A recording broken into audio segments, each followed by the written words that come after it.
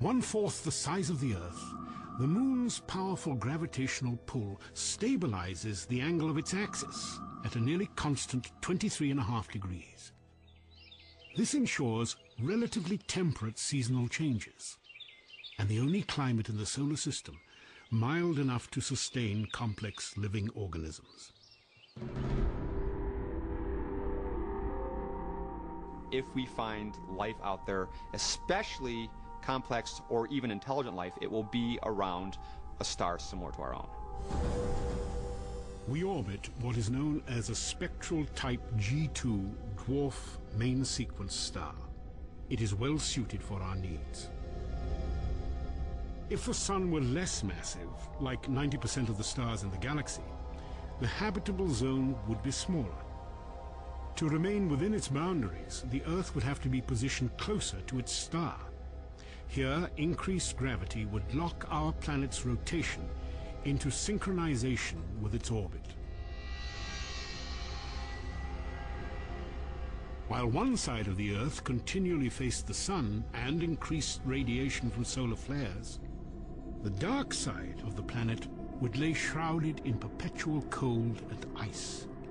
It is unlikely complex life could tolerate these drastic extremes in temperature. A lot of things went right on Earth to have yielded complex life, absolutely. The number of factors that have been postulated has grown. Currently, the typical number you would see is, in a typical list, would have something like 20.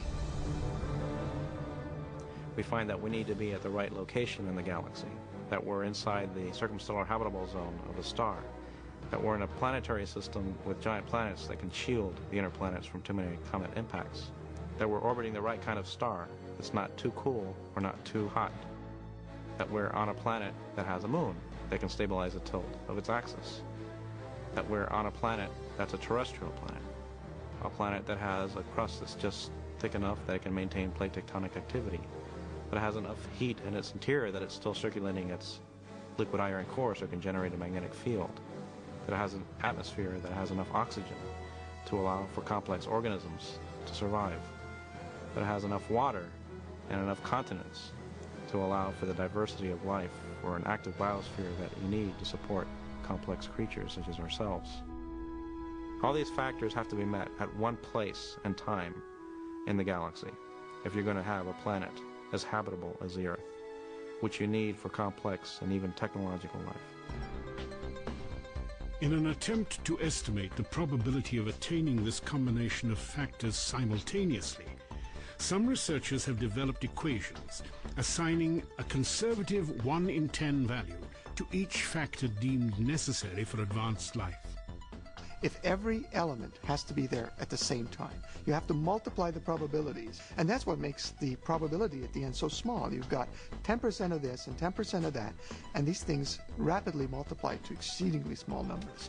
The numbers on the order of 10 to minus 15, which is 1/1000th of 1 trillion. And it's a number like that that you have to compare to the 100 billion stars that are in the galaxy.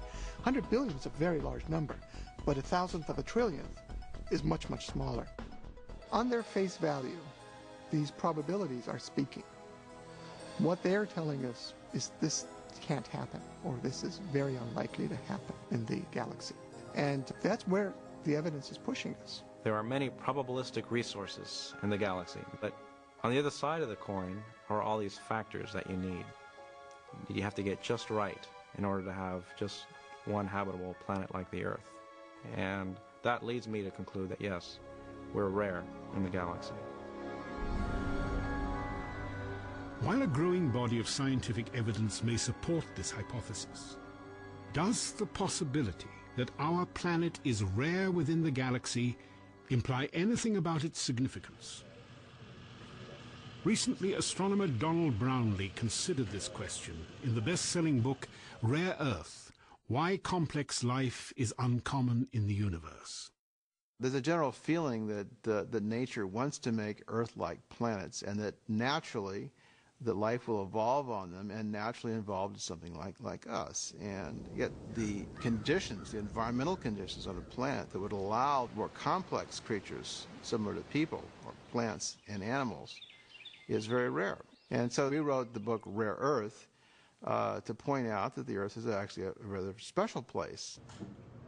Brownlee contends that while relatively simple microbial life may thrive on planets throughout the universe, planets capable of sustaining complex life are exceedingly uncommon. Well, the entire universe is highly hostile to life. If you compare all the known places in the universe, none of them compare to Earth. We live in a very special environment that provides what we need, provides air, provides food, stable conditions, so that the Earth is almost like a giant organism where its systems are interacting in a way that allows animals to survive. The real question is, why did this happen? Was it just a matter of luck or not? If you look at thousands of planets, only a small fraction of them, very small fraction, will be truly Earth-like. So if we are very rare, we did win the cosmic lottery. So we're a lucky planet. We're just in a very fortunate place.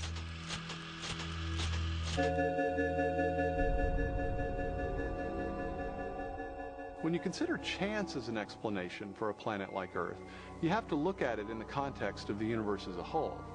While the odds appear astonishingly small that you'd get all the right ingredients to support complex life at this one place in the galaxy, you have to keep in mind that our galaxy is just one of perhaps 100 billion galaxies in the observable universe. Still, logically, I think you have to ask yourself, what if this convergence of factors didn't come about as the result of simply a cosmic lottery or a mere fluke or luck, but what if it's the result of some larger underlying purpose or design? And if the Earth does exist for a purpose, is there any way that we could tell?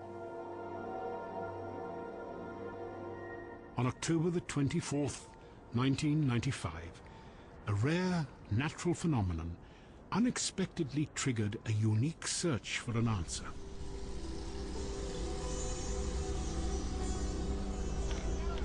Oh, look at this sky!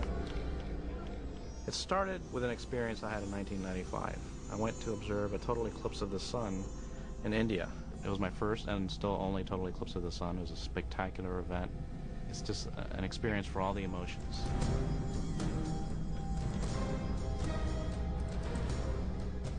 Either astronomers who can understand the whole phenomenon, can predict it to within a second of time anywhere on the Earth, or a local native are equally in awe and reacting in the same way to this incredible phenomenon.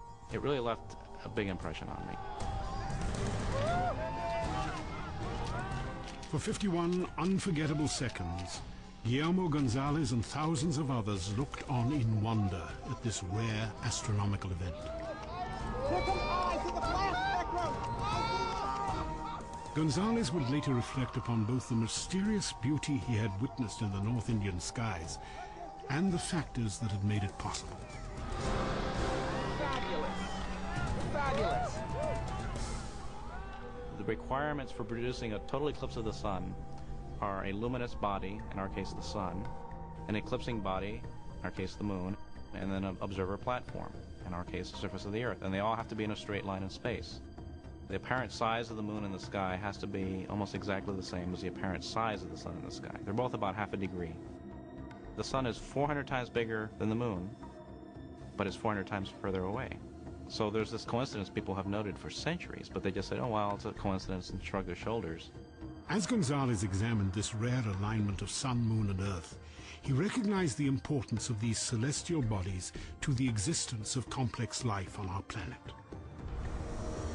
The gravitational pull exerted by our moon, for example, is strong enough to regulate the Earth's climate by stabilizing its tilt and helping to circulate the warm and cold waters of its oceans, while our planet's distance from the sun permits both liquid water and an oxygen-rich atmosphere.